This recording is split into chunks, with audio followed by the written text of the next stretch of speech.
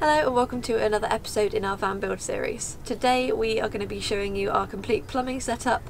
It's really simple and cheap and easy to do. You don't have to be a plumber to make this. Last week we talked about how we actually made our sink unit, but today we're just going to focus on the plumbing.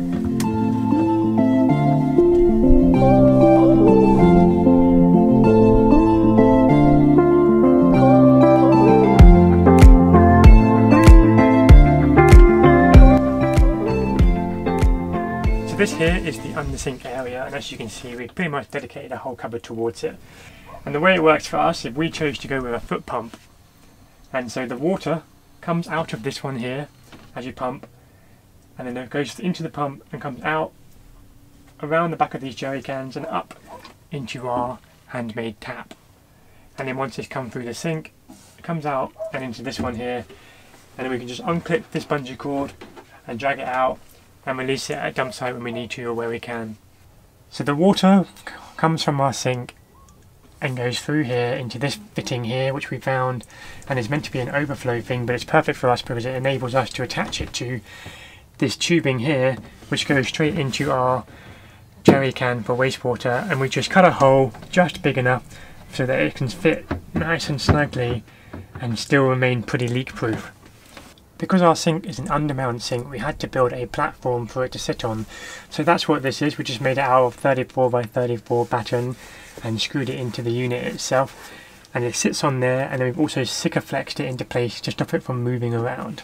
And we just put the foot pump onto a block so that it was level with the top of the battens rather than sunk into the floor. So we chose to go with the foot pump rather than the 12 volt pump just because it's a lot quieter. Because it was really easy to fit, and we can also gauge exactly how much water we're using, and we thought we could save on water this way as well. And now I will demonstrate how much water comes out, because when we first started we wish we knew how strong the water was going to come out, whether it was going to be worthwhile having a foot pump, so now we'll show you. You just need to pump it a couple of times to get the water going, and as you can see quite a lot of water comes out, and it's quite quick to fill up a washing up bowl full of water, so we're really pleased with it. So there are a few reasons why we decided to go for a foot pump rather than a 12 volt pump. The reasons are that this is a lot quieter than the 12 volt pump, doesn't use any electricity, and also we thought it would be really easy for us to see exactly how much water we're using, and it's a good way to save water as well. So this is our extremely cheap to make yet good looking and efficient tap, and we made it out of copper pipe. Now before we bought these couplings we tried to bend the pipe, and we had the great idea of filling the pipe with water, securing off either end and trying to bend it around the lamppost.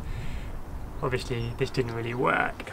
So we put some masking tape on the bottom so the water doesn't come out. You're meant to use sand, but we're going to try it with water because not everyone has sand. So water it is.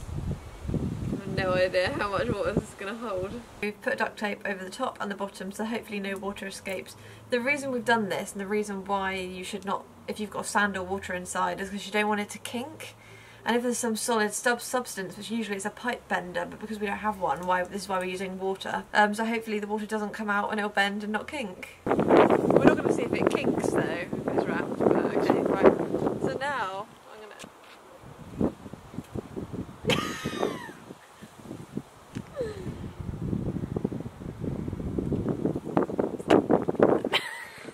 No? Did it? Let's have a look. When the water trick failed, we borrowed one of our neighbour's pipe springs, and somehow we even messed that up. We managed to still kink it despite having the spring in there. So we gave up on the whole idea of bending it, and we bought some of these couplings instead, and we actually really like how it looks, probably more so than just a bend.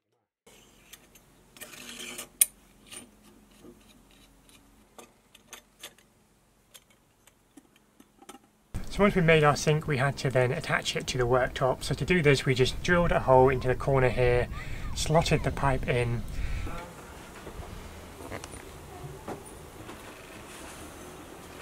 and rather than just having it sat like this, we added this thing here. We homemade it. The thing is called a collar. Once the tap was finished and we had the collar in place, we were going to secure it so that it would stay here, but we found out that we actually quite liked this swivel motion, just so that we could use the countertop when we needed to. have extra space. Even though it can swivel, it's still secured in place using this pipe clip, so it's not going to wobble to and fro much more than that. A couple of reasons why we decided to make our own tap is because we wanted it to look completely unique, and we also thought it would be a fun little project, which it was, and also because all of the taps that we saw online were those mixer taps, and because we've got our foot pump we could only have one temperature anyway, so we may as well make one just have cold water, and if we do want any hot water we can just boil the kettle and pour it into the bowl. I hope that you found this video useful, and if you do have any questions at all about our plumbing setup, about the whale foot pump, please leave a comment and we'll get back to you as soon as we can. And if you enjoyed this, please subscribe and give us a thumbs up. Our van tour video is coming very soon, we're really excited about it, and we'll see you in the next one.